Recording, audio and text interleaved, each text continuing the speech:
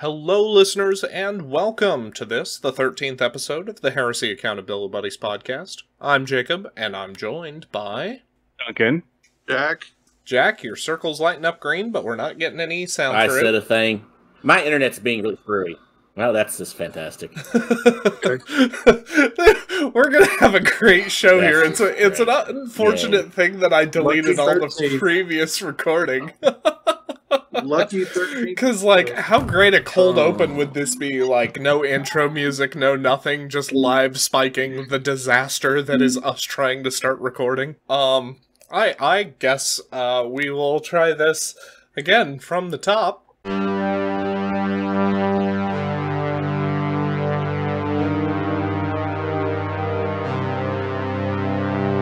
Hello, listeners, and welcome. I'm Jacob, and for this, our 13th episode of the Heresy Accountability Buddies podcast, we're going to try this intro a third time. I'm joined by... Duncan. John. Jack, we've got your greens. Swear to God, I'm just going to call Jack on the phone and put it on speaker so he can hear us. No, let it roll. It's so much better like this. I can't even imagine how much better it could be than what we're doing right now. We are 13 episodes in, and we've now peaked. Content does not get better from here. Hi, listeners. Jacob here. If you couldn't tell just by looking at our episode title, this is not episode 13, despite the fact that I referred to it as episode 13. 3 separate times while trying to set this up. I didn't realize this until I went to save this episode for recording. Math is hard sometimes. We're actually joined by a special guest this time. Would you like to introduce yourself, special guest? Special guest is vanished somehow? No, yeah. That's okay. That's okay. He'll come out of his shell when he's ready. In the meantime, are we ready to talk about some hobby progress, gentlemen? Yeah, I think so. Yeah, let's do it.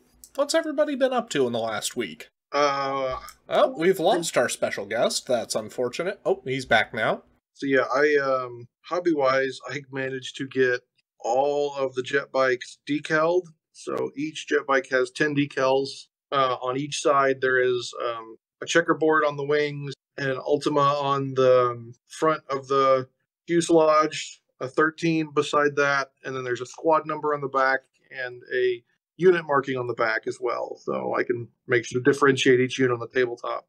And I managed to get all 40 of those jet bikes done, and then I managed to get those then sealed so that I can currently doing spot colors in a hotel room while I'm in San Antonio for work. And I also managed to get all the spot colors down on all of the infantry and all of the riders.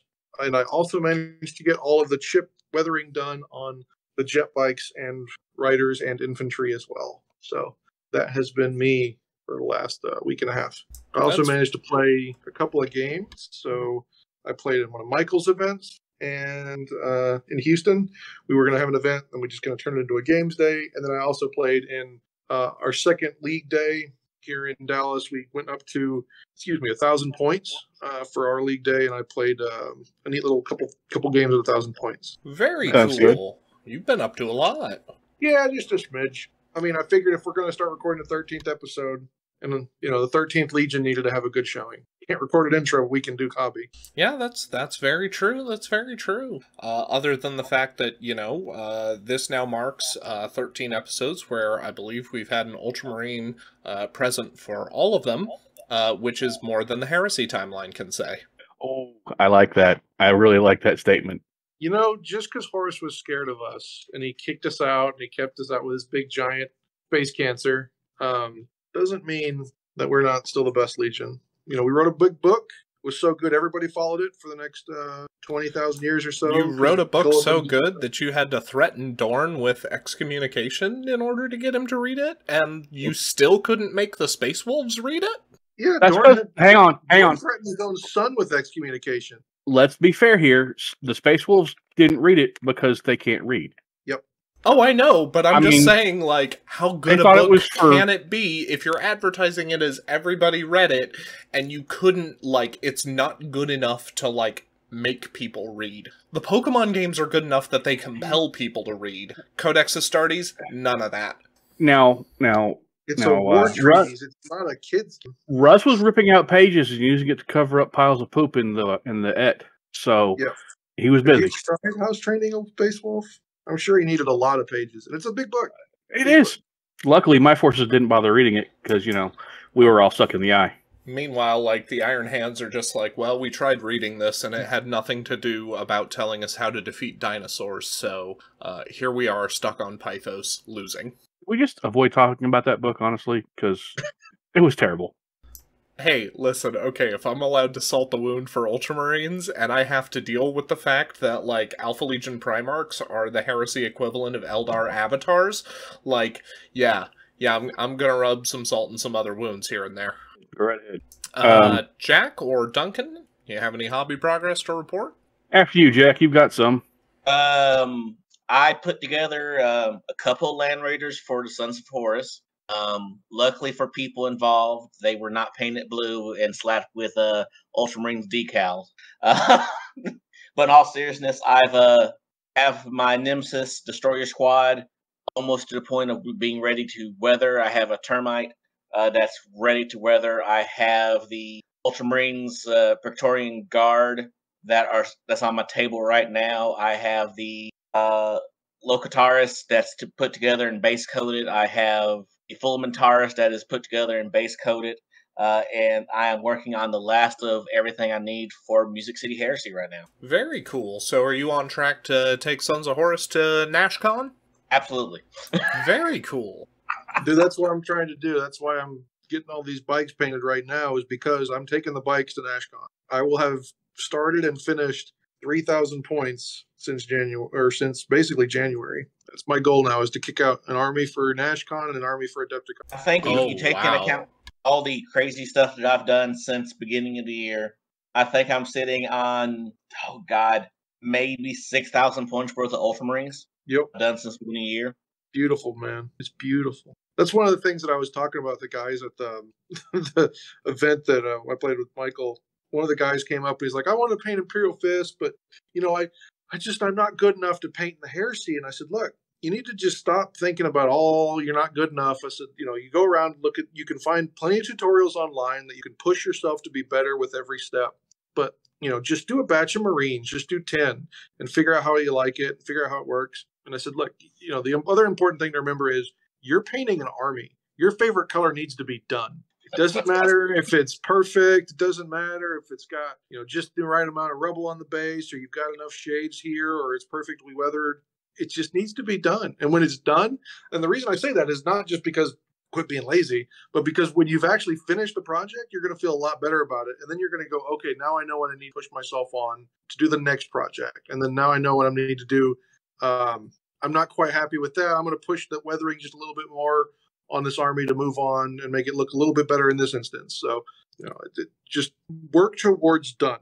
That's probably the best advice I can give anybody that wants to get in this hobby. Yeah, and that runs parallel to something that I think I brought up on the show before. I don't know if it was a fever dream or if that was on the episode that we just kind of did as a demo or as a mixtape kind of thing. But when I was at NashCon last year, I ran into the wonderful Jake Bussey and his Covenant of Fire salamanders. And we got to talking, and I was like, hey, did you get everything done for this list that you were hoping to get done? And he went, man, I got myself really badly worked up in a circle. Because he's like, I just picked up the Clones and Droids starter box for Star Wars Legion.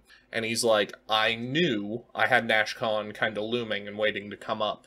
And he's like, I knew there were a couple models that I really wanted to get done for this army for the purposes of Mournival. But I couldn't help myself but think like, oh man, my heart is really in wanting to get those Legion models built and painted. But anytime I tried to do that, I couldn't keep myself on it because I knew that what needed to get done, like what had a due date on it, was my salamanders for NashCon.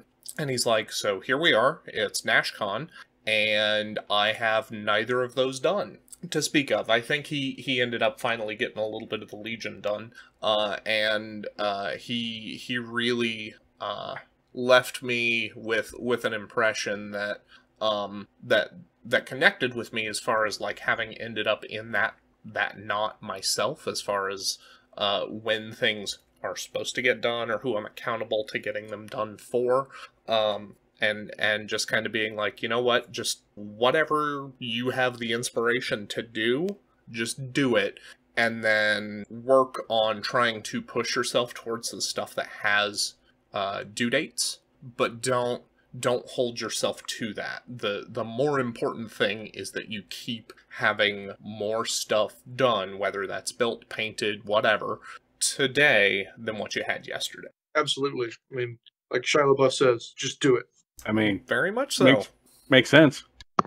So, my hobby progress this week, unless you wanted to go, Duncan.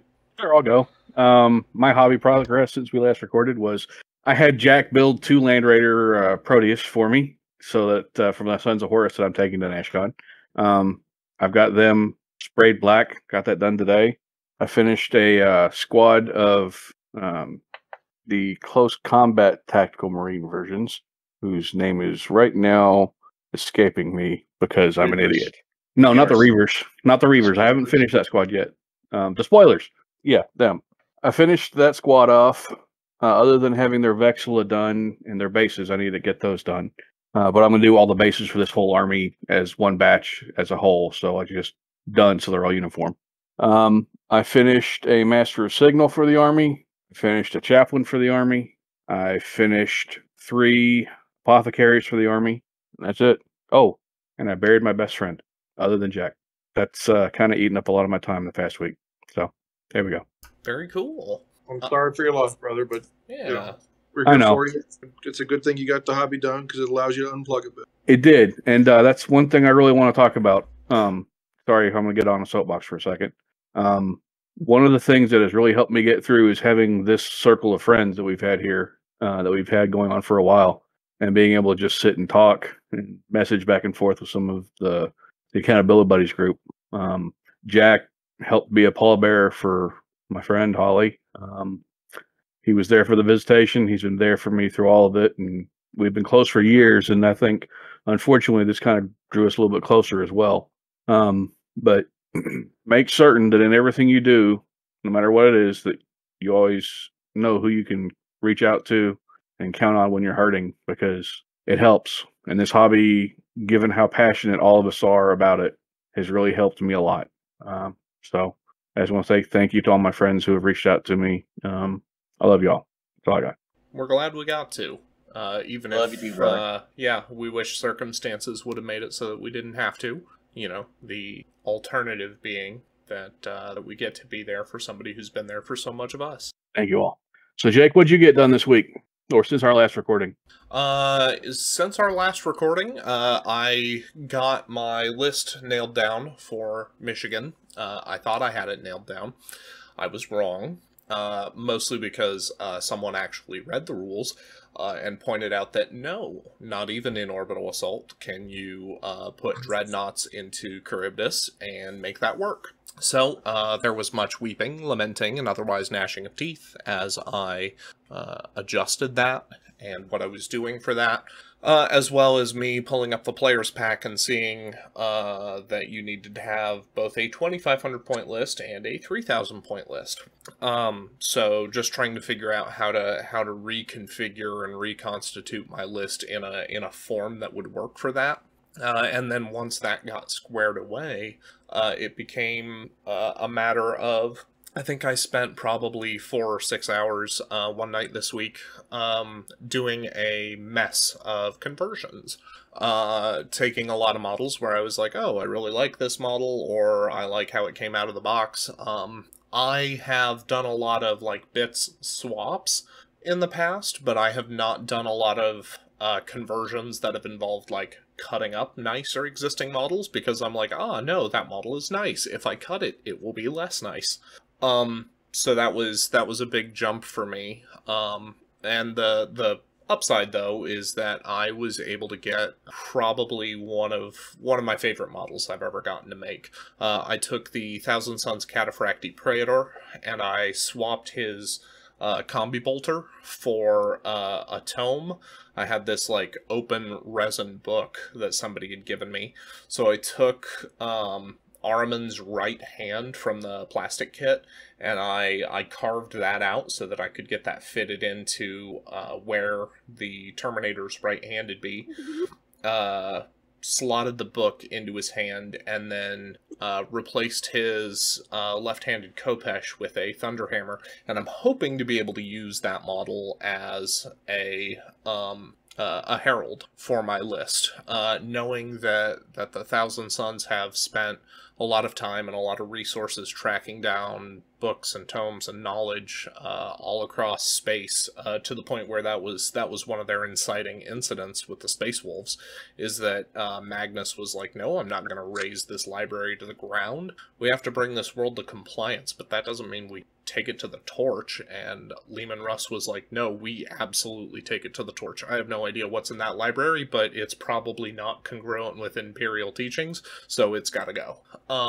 To the point where Russ actually killed a few Thousand Suns, and it was a mess. But that's my hope, is to be able to use that model, and I've got a couple other books and bits and bobs that I'm hoping to eventually equip him with once that's all together, or to put on his base, to have him used there.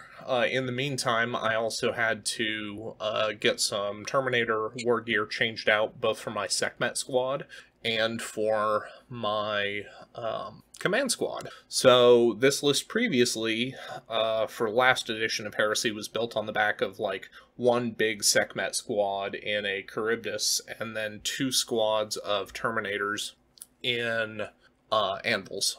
But that being said, I used Sekhmet bits for all of them, because I really wanted the headdress look there. That radically changed with the way Terminators are looking to shake up in the current edition. So not only did I change the war gear on them, because I had no Thunderhammers on anybody, and it was a lot of Chain Fists. So I took about half the Chain Fists on all the Terminators, swapped them over to Thunderhammers through use of the Sekhmet left hand that's designed to hold that Khopesh. Took one of the Terminator models and converted him into a standard bearer for that command squad, and I'm pretty happy with that as well. Maybe not perfect, but better than what I was thinking that was going to turn out. On the subject of events, and before we get to John's recollection of his event, I think our special guest, if you'd like to introduce yourself, and we can talk a little bit about why you're here. Yeah, so assuming that my internet doesn't make the big doo-doo and turn into nothingness, my name's Mike. I'm one of the event organizers for an event you may have heard of called Warzone Houston, and it's pretty cool. Tell us a little bit about it, when it's going to be, where it's going to be, and what the event format's looking like. Yeah, I can do a little bit of an info dump. So Warzone Houston, basically, it's a long-running event. And we've recently, in the last couple of years, expanded into a place called Sam Houston Race Park, so we can get a lot of people in. But the Heresy event, that's why we're all here. So I'm not going to talk about anybody else. I'm just going to talk about that. The Heresy event is getting bigger and bigger every year. Last year we were at 60 people. This year we're at 80. We've got a great idea and a great plan for the event in its entirety. We're looking for 3,000 point frontline games. So basically anything that is, a full 6x4, that's what we call frontline. You're looking at 3,000 points. As far as any sort of restrictions or anything like that, we are going to do list review. And then something that's coming out for the first time today, we are going to make a change to a very particular rite of war. And I fully understand that some people may be a little upset about this, but I really hope that they can understand why it's happening. We will be, for the purposes of Warzone, removing a line from Fury of the Ancients. I know that that's not going to be like everybody's first pick of how they would handle that, but that was the best option we could come up with. The other options presented were things like to ban Fury of the Ancients. Doesn't really feel that great. Then again, playing against all of those Contemptors doesn't feel so great, but we're gonna make that change. And then we're recommending that you only take a single talent of Contemptor Dreads. If you've played any games of 2.0 so far, you know that Contemptors can be a little rough. John knows exactly how rough they can be because he took a football team and I took basically the PE staff into an APOC game, and I don't think we lost a single dread. No, we cleaned up a whole table of traders. Vehicles, heavy weapons, super heavies, Primarchs. Yeah. Didn't matter what was thrown at us. The only thing that I take that back. I lost one dreadnought because a Leviathan punched it to death. The only thing that stopped dreadnoughts were dreadnought. So unfortunately, that'll be a change that we make. But we're also playing 1,500 point ZM games and Centurion games. And for Centurion, we're just using the ZM Force Construction rules. The Centurion rules from Mournival are great, but this makes it a little bit simpler. Other than that, we're doing pretty good. We've got a schedule of events that's going to drop. We have some After Dark events coming this year, including we're going to pop over and dive deep into Trials of Escalon. So the Trials of Escalon last year was meant to be a 1v1 night joust with tilting lists, and they were all going to be played out over some really cool terrain that Jimbo Burrell made. And that terrain is the Astrodome terrain. And then we ended up doing 3v3s, and that just sort of worked better. So we're going to tilt back into that, and we're going to do another great set of night jousts. And then off to the side, we're going to have armature lists. So if you want to take your crew of your armature and your buddy's armatures and fight those armatures, that'll be a thing. And then the prizes this year, we have a Knight Acheron and a Morax that'll be painted up. And those will be the prizes for those events. And we've got some other stuff coming. There's a new event coming this year called Pathway to Eternity, and it's going to be basically 2 ships passing alongside each other. So basically 2 ZM games played over a gap. That'll be pretty cool. But the event goes 3 days. We start on Friday with APOC. Cody McGarity runs an amazing APOC game.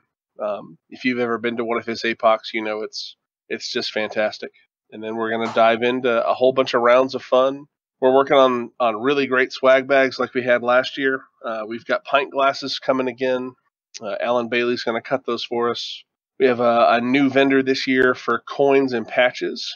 We're going to be using a vendor called Excalibur Industries. He does a lot of work for a lot of government needs. He handles a lot of the coin production for a lot of the special operations groups. And he's hit us with some really cool designs for the patch. But it's going to be great. It's at the race park. The hotel deal's still active. I mean, we're going to jam for 3 days. It's going to be open from 8 a.m. to midnight and everything in between. So, Do you have any spots left? I have some spots left, yeah. And there's some hotel rooms left as well. I called and talked to them. There's still some rooms in the block. If that hotel block sells out, we absolutely will get a secondary hotel block somewhere else. We've talked to them about expanding it, but this is the hotel you want to be in. This one's nice. But yeah, there's some tickets left. There's no real restrictions as far as what you can bring other than the one restriction to Fury. Bring your Primarchs to 3K. It's going to be great. We're doing the Siege of Terra for APOC, and that'll be what the narrative is for the entire event. And we're just going to roll hard and fast. And just like the t-shirts say, only the dice can stop us now. We're going to have a great time. We'd love for anybody and everybody to show up and play. Very exciting. Sounds like it's going to be a winner. Sounds like a good event. Wish I could show up. Sadly, I won't be able to. Life sucks sometimes. Sorry, brother. It's okay. My heart breaks. It's okay. One day, my great bearded friend. Maybe next year at Adepticon. We'll see. Our hugs shall be legendary. Manly hugs. Very manly. Our beards will touch for a brief moment. Everyone else will know of our majesty. It'll be amazing. We'll have to bring Jake Bussey in because he has the manliest of beards. Yeah, Jack's got the right idea. Yeah, he knows exactly what's going to happen. If Jake's there, if Jake's there and we hug like as a threesome, that might be classified as like an apocalyptic style event, Yeah, I know the group. That's flying way too close to the sun there. All we'll have to do at that point is bring in Ryan Kimmel, and we'll have a war crime level event right there. You know what? It's only a war crime the second time, so as long as we don't do it again, we should be fine. But you know what I've heard? I've heard if you bring Chris Pretty into these hugs, it doesn't turn into a war crime. The real Chris Pretty or the flat Chris Pretty. There's two. Well, so it Don't really doesn't matter question which his you power. choose. Yeah, you can just go with either one. So, can do either one. But yeah, that's what we'll be doing. Sounds good to me. So it's interesting that you guys mentioned that you're doing list check, and I wanted to bring this up, and I think this is a great adjacent way to do it. So we up to this point have been, or I shouldn't say up to this point, for the last couple years have been doing a bring as many lists as you like type of thing, mostly because we did away with the list check. We didn't feel it was necessary, and we felt the community was self-policing. Obviously, at some level, doing the bring as many lists as you like gets incredibly complicated for list check events. And one of our locals has pitched or has floated the idea that we may have to, at least for a time, go back to list review single list events, just for the sake of trying to get or to promote balanced list construction. Given that there are some things out there in the game right now that are such hard counters to other things. You've got Combat Air Patrol that we talked about, and the ability for a relatively cheap 100-some-odd point Xiphon to just smack any flyer out of the air, and probably obliterate its contents in the process. You've got things like the Vox Disruptor Array, which can upend the ability for a drop pod based or a deep strike based army to play the game in a way that they planned to. And that's something that's being bandied about, obviously, or thankfully. We don't have to solve this immediately for the Indy area, as we don't have, to my knowledge, any events immediately scheduled until what's probably going to be our narrative kickoff next year, February 10th through 12th at Indy GT. But I did at least want to open the floor for other folks to discuss and to weigh in. Speaking as someone who doesn't run any events currently, I'm not really hyped up on the idea of banning specific lists or styles from an event. I really kind of like the idea of vetting lists to try to maintain the narrative rather than trying to force people to conform, but kind of like self-policing in a way. But I'm not against kind of saying, hey, this is inappropriate in the current thing. But it also all depends once we have more books out there and can see what else is available that may be nasty or not, because we don't know how Solar Ox is going to look. We don't know how the stuff. We don't know how Knights are going to look. We don't know how Custodies are going to look. We don't know how Sisters are going to look. Mechanicum, we don't even have a clue. I mean, we just don't know. Yes, there's stuff floating out there in the ether that people have been able to post and look at, but that's all playtest 1, playtest 2, playtest 3. It's not the final version. And until the final version of stuff drops, I'm really kind of apprehensive about saying this is good, this is bad, don't bring this to a game because you're going to be ostracized. And I don't like the idea of ostracizing anybody from the community when we have a brand new edition, brand new games, and stuff is still getting worked out and we haven't even gotten our first FAQ yet. That's a good point. I mean, all of that said, I don't object in any way, shape, or form to saying right now that Fury is bad and does not need to be on a table. Don't have any objection to that at all. And it's not just Fury of the Ancients, though. Yeah, no, it's not. The problem is the Dreadnoughts themselves. So we had a guy at our 1,000 this last weekend. He ran Fury at 1,000 points. It was a bit much, but that guy cleaned every table he went to. And then somebody else, they'd been painting Dreadnoughts forever, so they decided to just run a couple Dreadnoughts in their 1,000-point list. And that was literally the thing doing the cleaning up in there. So it's not just the fact that Fury makes them line. I mean, it helps a lot. But I think what Michael did with removing line from the dreads helped a lot because it's forcing you to take other stuff in that list. So it's forcing you to not take as many dreadnoughts, hopefully. Well, you can take as many as you want. But if you want you're not going to objectives, you're going to have to change the way you do it a little bit. And I don't want anyone to think I don't want you to take dreadnoughts. I want you to take dreadnoughts. As somebody who owns 15 of them, I think they're great. But I think in the current state of 2.0 with no errata and with, quite honestly, to be a little critical, radio silence on an errata. Yeah.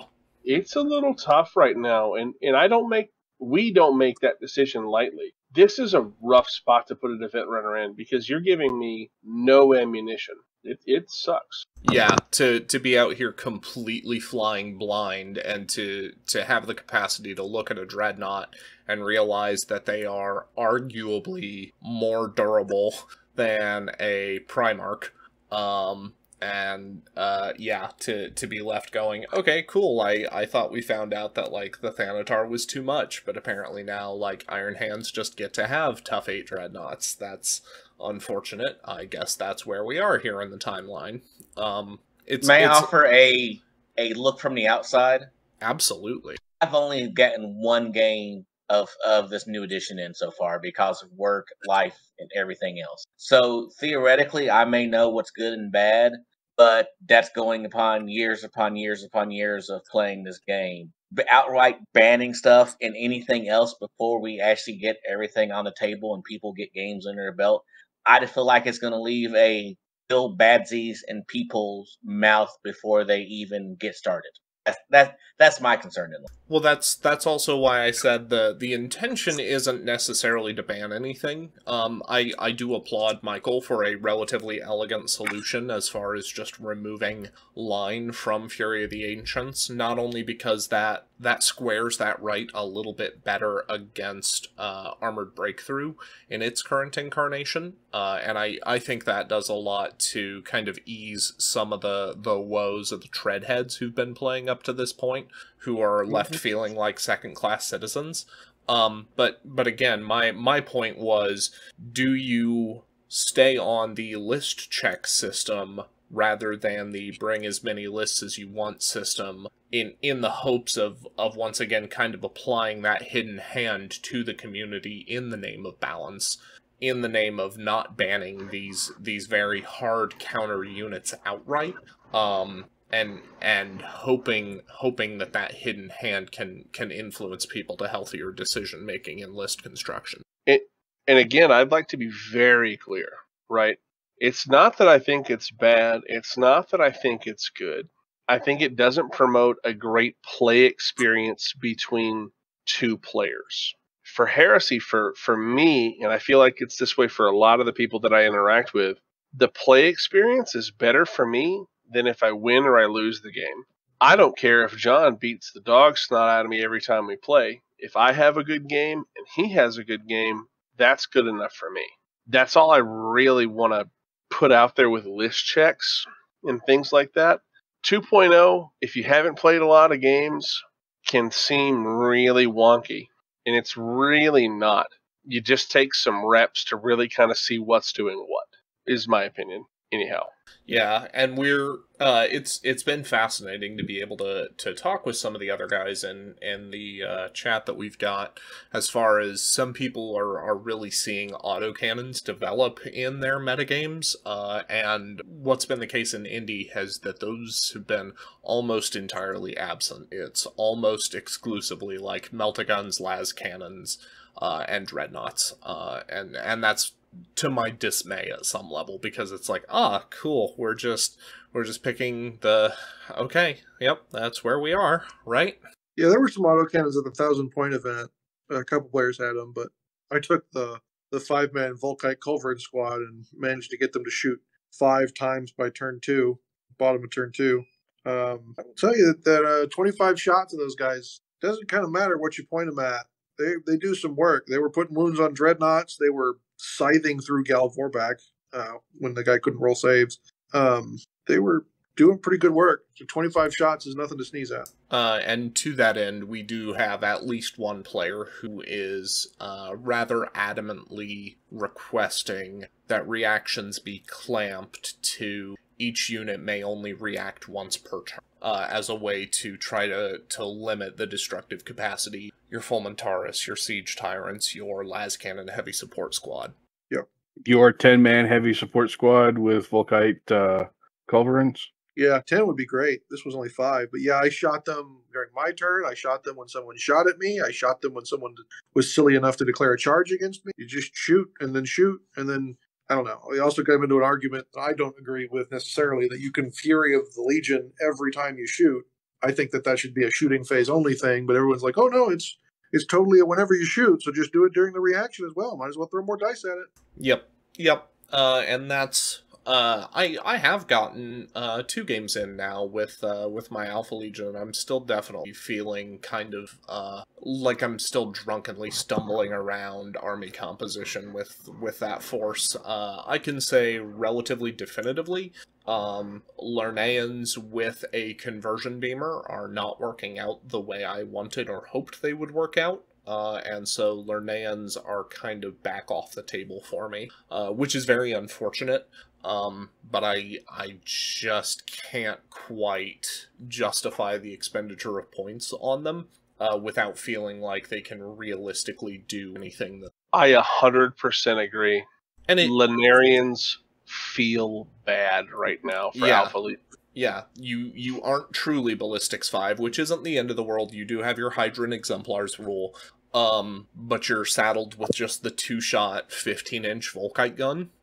You're in Cataphractii armor, so you can't run. So how are you supposed to get in range to get that Volkite gun to work? And then once you get into that range, you still are in only Cataphractii armor. You're paying 15 points a model for Power Fists, or 20 points a model for Chain Fists. You can't take Thunder Hammers, so you're basically saddled with these Power Axes on a unit that costs, what, 240 or 250 points up front?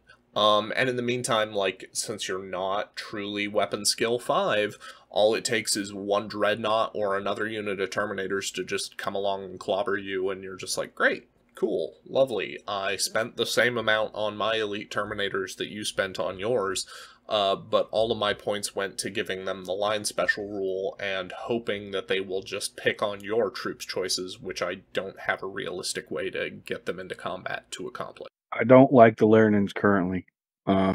Obviously, you don't either. I think they're one of the weaker Terminator choices, but I think in a way they're also kind of diametrically opposed to what you would normally think Terminators should be doing. You would normally assume Terminators or Terminator elites for various legions would be out there punching in the faces, getting in close combat. I don't see the Lernans doing that in current edition. I think giving them the conversion beamer and sitting them on that backfield objective as a kind of really unpleasant porcupine for someone to land and deal with kind of makes them a little bit nastier. I think that's really the only way to use them currently. Now, if they get a tweak, cool. Bring them up to something on par with, say, Justarian or one of the various other type of Terminators. Marvelous. But I definitely see what you're feeling on that. I think across the board, there's a lot of stuff that needs tweaking, and I'm not even talking about the stuff that's in the Legacy of Dark Age. Yeah, I'm not even talking about legacy stuff. I'm talking about just the stuff that's in the current Libers. I think, for example, I think that World Eaters Rampagers are a bit too good, a bit much in a way. I think in some ways they need to have a points increase at the very least. But that said, I also think there's other ones out there that don't make sense with the rules they have, like the Reavers for Sons of Horus. There's absolutely no reason for them to have Relentless. They don't have any rapid fire weapons other than maybe a plasma gun if you buy that as a special weapon. I think Relentless is because they inherited that from vets. That would be my thought there, because you're 2 wounds, weapons 5, you're in the elite slot. That's my thought. Whether or not that means anything, but I don't know if it does or not. I'm honestly uncertain. Do I like the Reavers? Yeah, but I like the Reavers just because of the idea and the fluff. I don't really like the models that much, and the rules kind of bite in some ways. But there's others out there that I think also need help, as it were. There's things I don't like about a lot of different Legion-specific units, and there's things I like about others, and I think some are overcosted. I think some are undercosted. I think a general rules tweak would be helpful, especially, and I hate to say this, on some of the generic units. I think a way to help balance against the Dreadnought force that a lot of people are seeing, and I have personally seen a couple times now, is to likely cut the max size of Talons down. Maybe make it a 0-1 choice if you're going to have Talons, and not for Infuri. But maybe if it's not going to be a 0-1 choice, make it 1-2, or if it is a 0-1, have it cap at 3 as it is. I don't think that having lots and lots of dreads is a bad thing, because I love the Dreadnought models. I mean, I've got piles of them in the house that I'm either have painted or need to get painted, and there's others that need to get dealt with here in the house as well. But I think right now dreads are in a bad place. Some of the legions themselves are in a bad place with their specific terminators and their individual units, and it seems a bit off, as it were. So, something that one of our locals has posited is the idea that you get one model with the Dreadnought unit type per 1,000 points. I think we discussed this in our group chat a while back. I don't have a problem with that in theory. I have a problem with that in practice. Are you specifically meaning you get one Dreadnought model, or you get one Dreadnought unit? Because if you get one Dreadnought unit, then you have, here's a Talon. Yeah, the idea would be single model. The same sort of vein where, like, Primarch is 25% of your points, or Lord of War is 25% of your points. However, like, Dreadnoughts are so cheap that you can't really limit them to 25% of your points. And I don't know, maybe I'm speaking out of turn on that as somebody who's, like, trying to cover his butt because he's including a Leviathan in a Dreadnought drop pod at 3,000 points, and then I'm including the world's most expensive not Leviathan Dreadnought at the Osiris Dreadnought, which by the time you take minor psychic powers on him and a true psychic discipline, and then you take, I think I'm just doing a palm-mounted Melta weapon and then the Gravis Melta on the left arm, that Osiris Dreadnought is running me, I want to say 275 or 285 points, which is just 50 points shy of what my Leviathan is running me. Spoiler, I don't think that Osiris Dreadnought is probably 50 points less good than the Leviathan. See where you're coming from that. But the hope is, since they can't dive directly into close combat, since they don't have a Charybdis, hopefully I can get some things together and get a playtest on them sometime here in August, in advance of the last week of September, first week of October, Michigan GT. As we've taken all that in stride, I suppose it's worth, just before we, like, talk about what we've missed from Games Workshop, in light of their silence on things like errata or FAQ, mentioning that, is it worth considering going the opposite direction? And if you take Fury of the Ancients, say, oh, you can include one Dreadnought unit choice for each non-Dreadnought unit choice you take. Yes, that will let people take 3 in a Talon. Yes, it could be too much, but this is something that we could do. You can try to mitigate in list check, and then allowing Armored Breakthrough to have their Predators score. Tactical Squad, Rhino. Tactical Squad, Rhino. Now I can have 4 dreads? I'm just fishing for, are there ways to tackle the problem from a positive direction rather from attacking the dread list?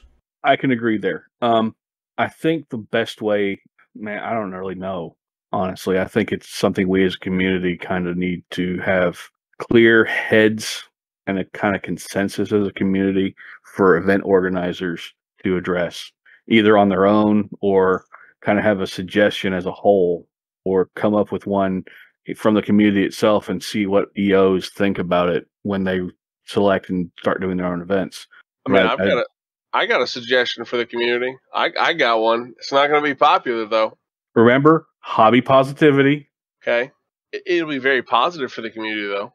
Oh, please tell me the suggestion is go touch grass. They need to release an FAQ and an errata. There needs to be an errata. Yep. I'm very sorry. I love the Heresy community, right? This is the only community I interact with on a daily basis. I paint models. I build terrain for one event a year. It's the only community I really care about when it comes to miniature wargaming. There needs to be an errata. We are missing something vital. And it really sucks because this game is great. It just needs those teeny tiny little tweaks that were obviously kind of missed or didn't get thought about. And as somebody who's been a playtester before, it happens. Okay, that's why a lot of the hyper competitive games have day one erratas. This isn't hyper competitive, but some things obviously got missed. It would be nice to have that errata, because otherwise, what we're going to have to do is we're going to have to go, okay, you're the EO for Michigan GT. What did you do? Awesome. Did it work? Great. Now, how do you get that data from the Michigan GT EO to all of the other EOs and get them to give their feedback too? Now you have to create a community of EOs across, let's just say, the US, to garner feedback, to export feedback, and allow it to be imported. It would be the greatest thing of all time. Well, and who knows? Maybe it would help with an errata. But it's still the case where, like, that is a lot of community legwork, and we have seen before where small community FAQ ends up driving a divisive wedge between different areas. We didn't see that necessarily in first edition Heresy, at least not with the groups that I was fortunate enough to play with, but I did hear of and obviously, like, we can be aware as adults that, like, Mournival is pretty divisive. You definitely have some people who are not lockstep with the way that content's been created and distributed. Well, basically, if it doesn't come from GW, someone's not going to like it. And then you get people that realize that Mournival was fixing the things that they liked that were broken. Therefore, they hate Mournival. So, you're always going to get somebody that doesn't like anything if it's not. Either way, I enjoyed Mournival. Most people that I interacted with seemed to think that Mournival was okay in some ways, and in the way they didn't like it, they were okay with the things that they did like enough to try the things they didn't like. Mournival was in use at a lot of large events in 1.0 at the end. Yep. And it brought some interesting points of balance. So that's all I'll say. I personally liked Mournival in some aspects. In other aspects, parts of it I thought were kind of wonky. But I liked how they addressed certain concerns that a lot of the community had.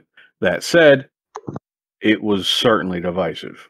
I was not an advocate for Mournival. I was so disheartened by what I saw with regard to the amount of content that had been added to the game, and seeing other, like, more fundamental lower level issues, like how the psychic phase worked, just get completely ignored. That was really baffling to me, and that kind of dissonance made it difficult for me to give the system a fair shake. Yeah, I think that's a fair statement. Like I said, there were parts of it I liked. The Mournival ethos, though, was to add things, but to not retract things. Yeah. I did not really like some of their points adjustments. I thought those were a bit odd, because trying to tell people that, hey, these are the points we suggest you add to your list versus the actual official list, where you're going to build a list built to the actual game itself with the official points values, and then all of a sudden here's these not native points values adjustments, made it feel kind of do this, but do this instead. It just kind of... Some of those points adjustments didn't feel bad, though. No, they didn't, but they also weren't universally followed. This is very true. I feel it would have been better as a whole in some ways if we had had it done properly, if that makes any sense. Completely agree. And that's why, again, to be very positive about it, because I really wish they would errata. That's what I wish. Here, I will back you up. I'm positive that there needs to be one. Yeah, I mean, and I know it's corny, but I'm positive that there needs to be some errata sometime soon, because we're starting to get into, like, the time of events. Yeah. We're starting to get into well-established time for events. Music City Heresy's been around for a while. Michigan GT's been around for a while. We're going to start getting into time for Nova, Adepticon, LVO. We're going to start getting into some big event times. It's going to be interesting to see how other EOs kind of go with this. I know, is it Music City or is it Michigan GT that's doing list submissions? I know Michigan is doing it for sure. Michigan is. I haven't heard anything from Music City. Okay, I haven't heard from anything from Music City either. I think they're doing list vetting on site. I would be very interested to see how they handle Fury of the Ancients, and maybe I've missed it. It's been a really long week. Maybe I haven't seen it. I would love to see how they're handling Fury of the Ancients. But have you seen how they're doing the whole entire thing, which I really like? Like, let me state that. I like how they're handling all of it. It is Saturday. They're going to have 3 rounds of basically any amount of points that you want, depending on what people get done and don't get done before the games on that Saturday. So you're going to have 1,000-point games right next to 3,000 points. That's awesome. So I think this will be a great source of data for the inner workings of stuff. But as far as like running a tournament, I don't think we're going to pull a lot of information from that because of how free they're going to make it, which is a good thing. I mean, that's the nature of the game, though. It should be that way. Yeah. And I say that as someone who's altering the nature of the game. Or you don't alter it further? No. I mean, mean, don't alter it further. That's reasonable. That's reasonable. Jack's dying over there in the corner. Keep it up, and I'll add the custode stuff that I've got leaked. No, we don't want leaks. We don't want custodes right now. We want to focus on what we have and have that addressed first. And realistically, having a time frame of about 60 to 90 days post initial release for the first FAQ or first errata for the levers we have right now to be released, I think that would actually be a good point for it. And then about 60 or 90 after each individual release, like for the various armies of humans, Mechanicum, et cetera, et cetera, et cetera. I think that'd be a good way of doing it. It's a little bizarre to me because I don't feel like 40K goes that long without FAQ and errata, and I don't think Age of Sigmar does either. No, but this is a special. I see Heresy more as a specialist game. If you look at Necromunda and Titanicus, they'll drop an FAQ when a book drops, but it'll be for the last book. So like you've got almost 3 to 4 months waiting time. Yeah. You also have to look at the player bases. You have to look at it from a different point of view. You have to look at the player bases and how they consume that content and what their events normally consist of for 40K and AOS. If you look at AOS in Texas, it's a juggernaut. Some of the top players in the world are here in Texas, and they'll beat the snot out of you at a Games Workshop store 10 miles down the road. They consume it in a big way, and it's a money thing down here. They host big events. Their price support's thick. And 40K is the juggernaut for Games Workshop as a whole. That's why, I mean, as a worldwide, it's a worldwide thing. Heresy's not the big player on the block. It may be it to us because this is what we focus on. This is the hobby we all have and share and love. But it's not the be all end all for Games Workshop. And the fact that we have Robin Cruddas and Andy Hoare working on it, and apparently Andy Hoare has been open to receiving some comments and questions and maybe working on a FAQ or a errata, I'm not quite certain on that, is kind of a positive thing. I mean, we don't have Anuj anymore to individually address every single concern we all have, as he would likely have been doing. And God bless our past friend, we don't have him around anymore to sit there and make it utterly his baby and focus every single bit of work into it. I mean, we're lucky at this point that we have 2.0, and let's just hope for more positive reinforcement from Games Workshop going forward, rather than just becoming kind of a forgotten stepchild.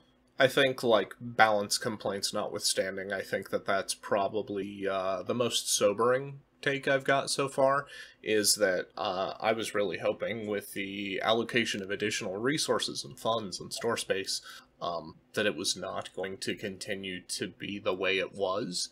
And while, fortunately, we are seeing a steady stream of plastics and even new product being introduced, and that's, to me, nice after kind of the last 2 or 3 years minimum of kind of a drought status. Yeah, it definitely gives me... Well, we'll just have to hope. I mean, on the assumption, generally this information is correct, right? On the assumption that it is correct, if they are open to a FAQ and they're open to an errata, I hope we get one. I hope we do, and I think it'll be a great thing for the game. And I would love to see some addresses, some issues to be addressed. And until then, I'm gonna play great games with the guys that I play with. I'm gonna run good events. I have no problem. For future reference, any EO that wants to talk about Warzone and what we did for balance changes and what that data represents, all you have to do is ask. I will give it to you. I'll give you my missions too. I'll give you my missions. I'll give you my table layouts. I'll give you my prize support vendors. I will do anything I can do to help your event be cool. Yeah, here. I wanna back your play there and absolutely open the door the same way. If you have a question about how to run an event, how to get something off the ground in your store, message us on our Facebook page, message us through our email for the podcast. Please reach out to us, myself or any of the other guys who have been in our group chat, who have been on the show, who have run events, are more than happy to do our utmost to help you run the best event you can run. I'll give you everything I've got. I'll give you all of it. Speaking as a lore nerd, I'll be happy to help you come up with background for stuff for missions. I'll be happy to come up with anything you want me to come up with or help with. The hobby is what we all enjoy, what we all love. We're here to help. We're not here to be exclusionary. We want the hobby to succeed and grow and thrive because this is what we love. I give you the price support out of the closet, baby. If it helps your event grow and your event helps my event, because every event helps other events, right? It's going to be great. I met John Christensen and Lucas at an event at Atomic Hobby Shop. We were playing Zone Mortalis. A year later, basically, I meet him at Warzone, and it's just grown from there. Mm-hmm. John helped a ton with Shaft. John helped a ton with Road to Soul. John came and gave prize support at Road to Soul. You better well bet if it becomes within my power that I can drive to Dallas, I'm going to take some cool stuff up there and hand it out if he runs an event. I'll do it. I will always make that play. If you need help with prize support and you need help finding a way to make it happen or grow a community, I'll help you. But you got to put in the time, because that's what it is. It is a time investment, but it will be the most rewarding investment you can make if you stick to it. On the subject of what we do have, though, we do have about the last 2 weeks of articles and releases to go over. That leaves us with the first of those being the Vengeful Spirit event, exemplary battle. Got some Space Wolves versus Sons of Horus action here. Anybody thumb through this? Anybody have strong opinions on the units within? You'll have to give me a moment because I'm trying to pull it back up right now out of my folder for. Yeah, I'll grab I it have saved here. on my So, everything. Space Wolves got the Jorlund Hunter Pact. I'm sure that's probably Yorlund or like they've written it down here, but I'm sure like that's in medical speak, and it's Probably more designed to be like yeah, something like that. They are 125 points up front. They are a troop choice, but they do not have line. Each model has a hand flamer and chainsword, as well as frag and crack grenades and power arm. They do have the standard tactical marine stat line, including lead 7 base, lead 8 on the sergeant, 1 attack base, 2 on the sergeant. They net under special rules Crusader, Scout. They are a support squad. And they have Scouring Tempest, where once per battle during the shooting phase, specifically during your active shooting phase, not reactive, the controlling player may choose to give all the flame weapons pinning and torrent 3 inches. A little weird, but hey, cool if you can walk right up on top of the enemy. Your next couple rows of guys, because I think these exemplary battles are still written with the goal of being like Zone Mortalis. Your once per game, you can have your second and third rank of guy get to throw their flame templates forward and kind of even out their hits. Neat. Yeah, it's tolerable. Yeah, they're nothing special. Them not having scoring is kind of a letdown, but is what that is, especially given that they're Space Wolves, and they do get some pretty potent rules that I could imagine would be very strong in Zone Mortalis. And then we do have a relative winner as far as the Chieftain squad. Now that squad, I am. Yeah, that's a winner. That's definitely one I'm going to be building for myself, for my Sons of Horus. It's like a Reaver a command solid squad. winner. Yes, it really is. So they start at the same 125 points. 4 chieftains and a standard bearer. They're an HQ choice, though they can be taken as a retinue. Each model comes with just power armor, but you can buy the whole unit artificer armor. We'll get there. Bolt pistol chainsword, frag crack grenades, boarding shield, which is interesting. That therefore, because they have that boarding shield, it does make them heavy. They are weapons 5, 2 wounds, 2 attacks. Lead 8 base. They have Chieftain Retinue, Chosen Warriors. Chosen Warriors, for those unaware, means that each model may issue and accept challenges as if they were a character. They also have Kingslayers and Relentless. You can buy 5 extra Chieftains, 20 points a model. Anybody can replace their chainsword with a chain axe at 2 points per model. I can see Duncan Kendall just salivating as I've said the word chain axe. 10-point power weapon or 15-point power fist. I think the power fist is a little expensive here, but certainly not the end of the world. The entire unit may gain artificer armor at 5 points per model. Jeez Louise. Yeah. Damn good unit. Damn good unit. Very solidly built. Solid rules. And in my honest opinion, given this was the first of the stuff to drop post 2nd edition Heresy, I think it's the best built of them currently. The other ones... We did get the Word Bearer Apothecary built-in unit. You're right, my bad. And they're not bad, but I think the Chieftain squad is leaps and bounds above them. Yeah, or at least you are more likely to see these played. I could see Word Bearers playing the Apothecary unit, but they're so weird. They are. They feel out of place. Yeah, just a little bit. And I see that, and I know that they're from a very specific place and a very specific part of the timeline and a very specific book, and it makes a lot of sense and it's super cool, but it's odd. Like, it's an odd unit. And then, just to touch on, Chieftain Retinue describes how you can take these guys as a retinue. Kingslayers, I think Kingslayers is, no, Space Wolf Varigear Terminators have the Lord's Bane special rule, which is not the same as Kingslayers. Kingslayers, when any models with this special rule are used to make melee attacks against enemy units that contain independent characters or Primarchs, all failed to hit rolls of 1 may be re-rolled. When a model with this special rule is engaged in a challenge and is used to make melee attacks against independent characters with the Primarch unit type, all failed hit rolls may be. So knowing that you're going to be fishing to hit on 5s and 6s against Primarchs, you therefore get to twin link your melee attack. And that Kingslayer's rule is probably reason enough to tuck 1 or 2 power fists into the squad. I think something else that kind of needs to be addressed on this squad, and it's definitely kind of unique. Also, with the Yorlin Hunter pack, neither one of them can get a dedicated transport. Yeah, definitely constructed for Zone Mortalis in that context. Wait, no. Yorlin Hunter pack, dedicated transport. A Rhino, Termite, or Proteus.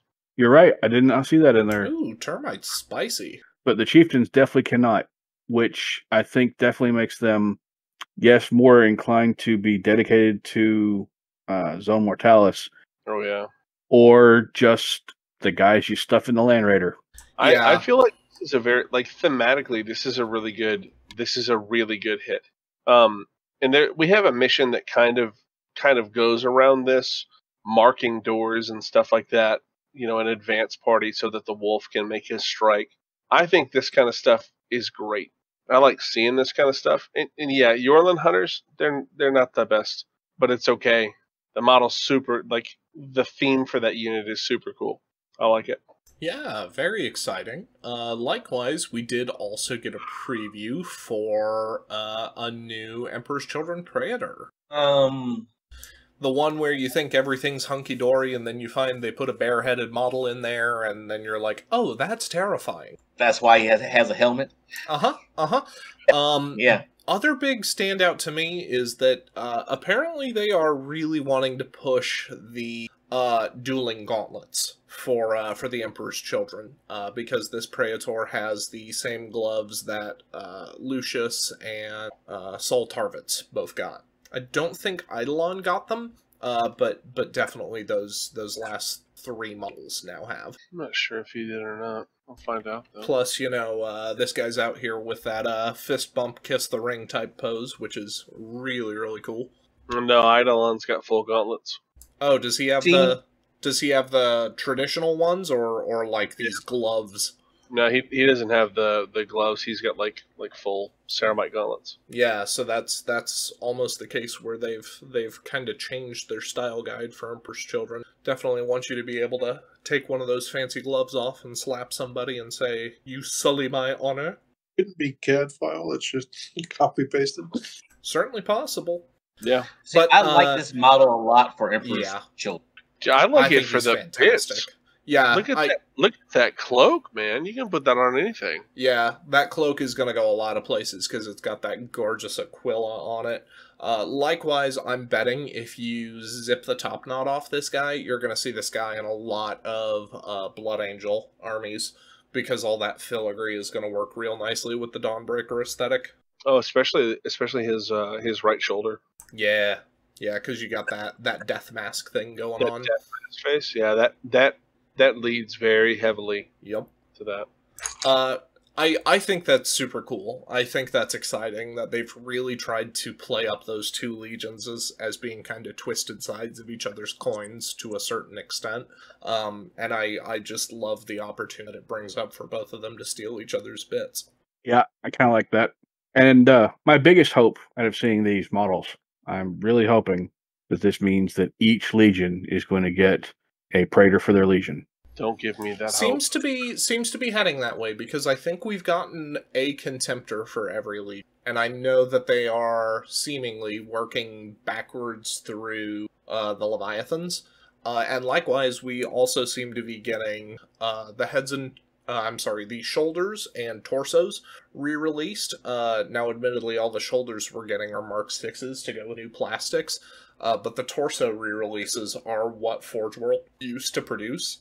So that you can drop those onto older Marines, and then the heads and shoulders, obviously shoulders, you can still use regardless of underlying armor mark, but the heads, we're definitely getting Mark 6 or pseudo Mark 6 upgrade heads for all armies, so that you can drop those onto the plastic kits as well.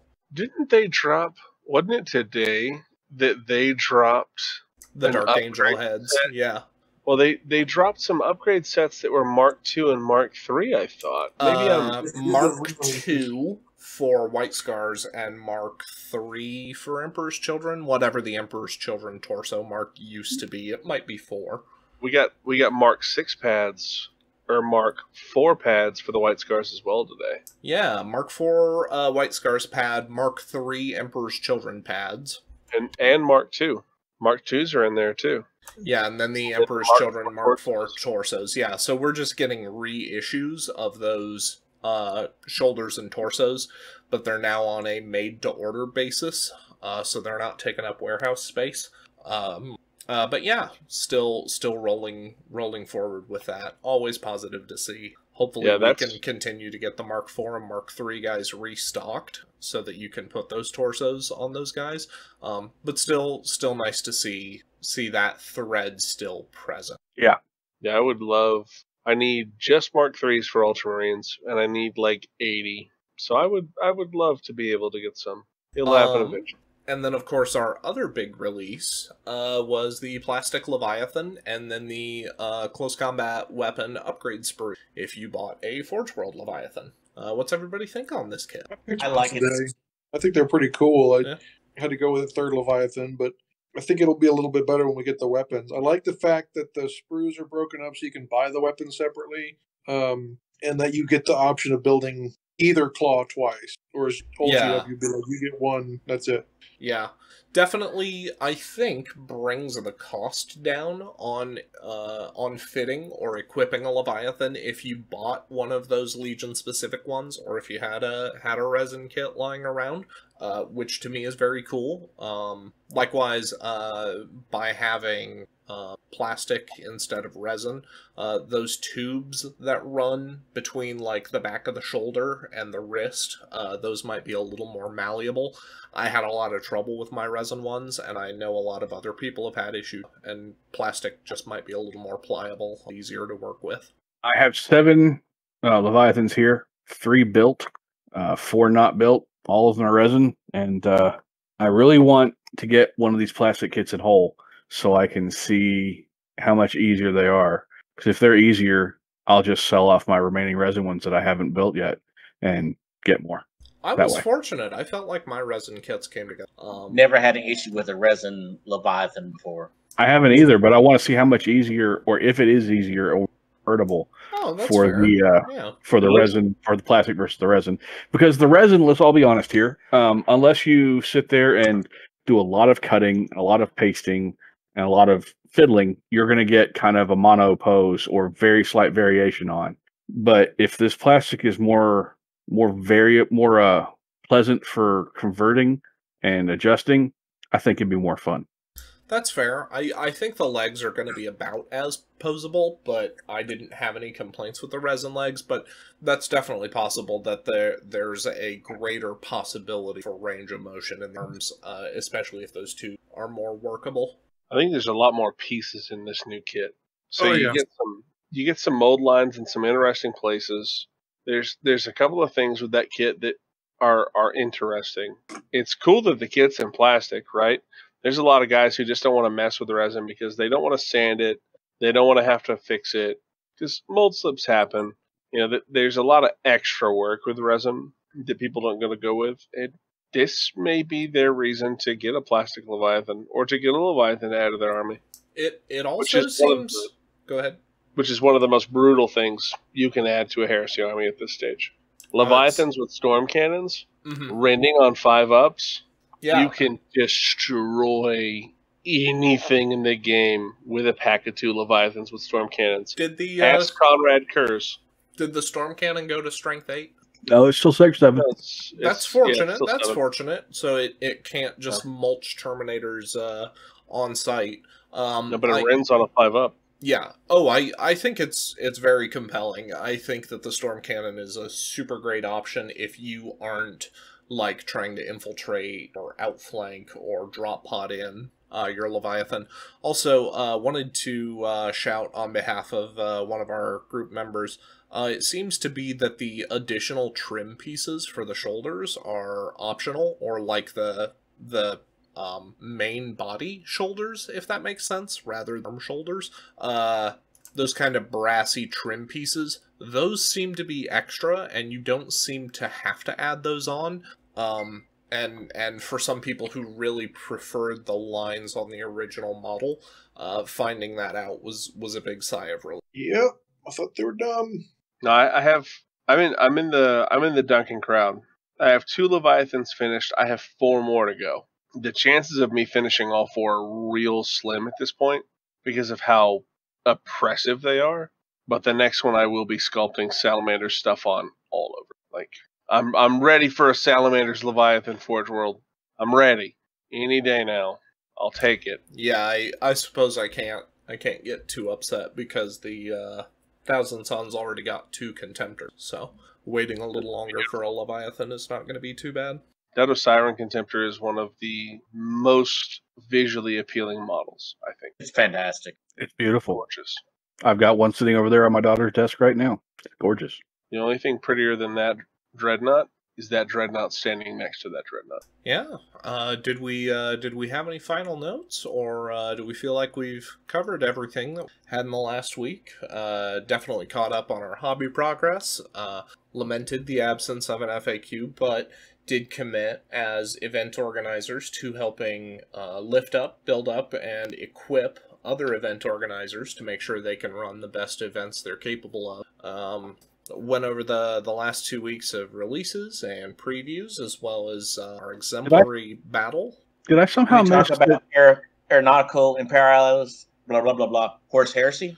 I did not. That is a game that is outside my wheelhouse. So if some of you guys have played Aeronautica or are now considering playing it, give me the details. Spill the beans.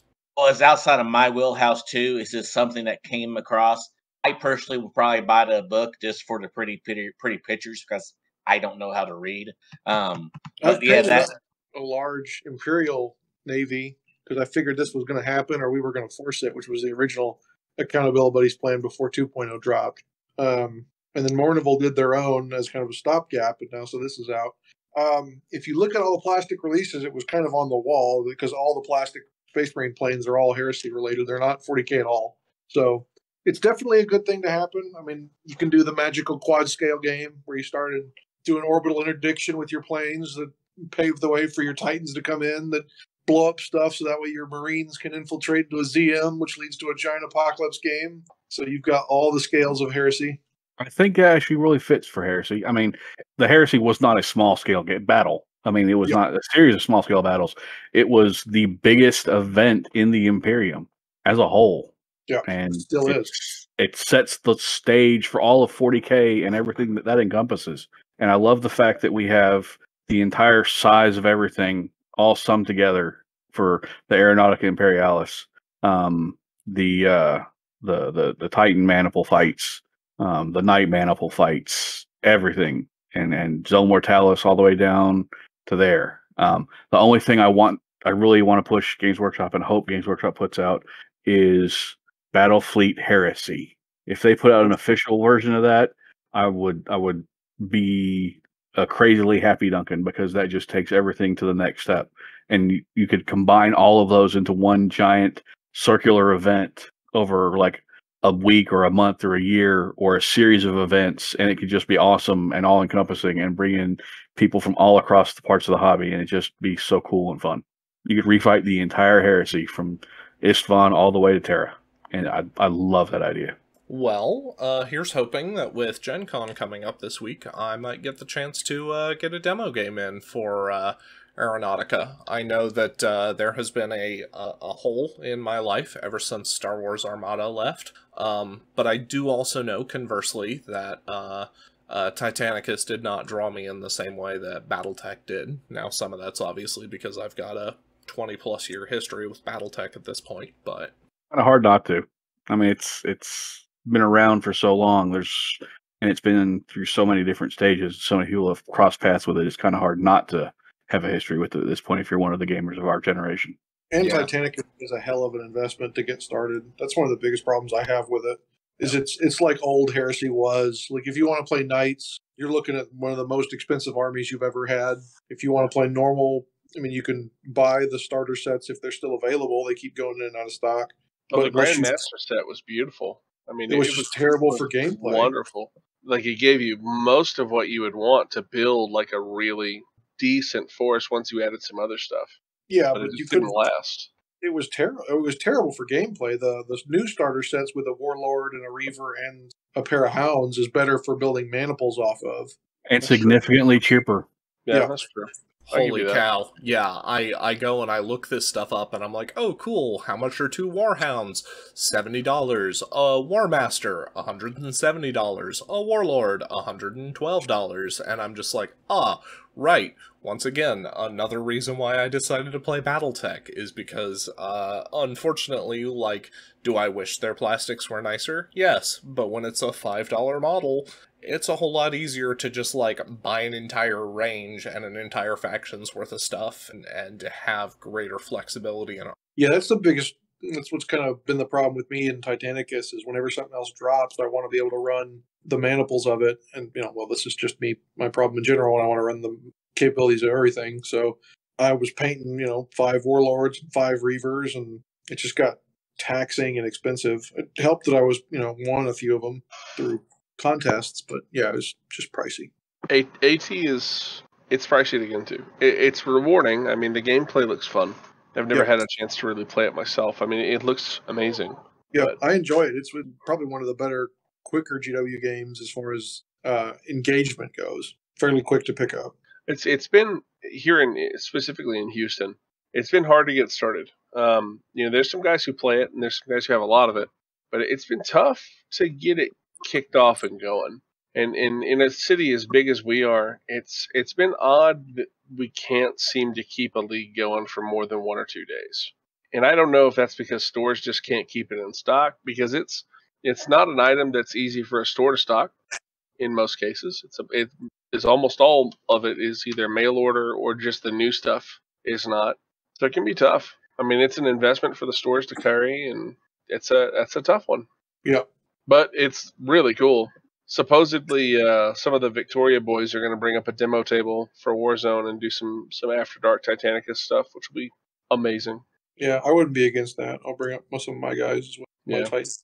I foisted all my AT terrain off on Mr. McGarity, so I know he's got enough for at least 2 tables. I've already got one built and painted, and then I've got the parts for probably 4 more. Well, we might have to make that happen then. I might have to make that your baby for this year. I'm painting jet bikes right now. I've actually painted. I'm on the 20th one right now during this whole recording session. Yeah, don't worry about those jet bikes. You don't need those jet bikes. You don't need those jet bikes. Don't worry about that. You know what? I'll probably say that after I play 3 or 4 games of them. You'd be selling me some of those jet bikes by the time you play 3 or 4 games of them. Mike, you want to buy some jet bikes? Of course. I've got your best thing though. I've got a great deal on some attack bikes. Do you? It's mighty nice of you.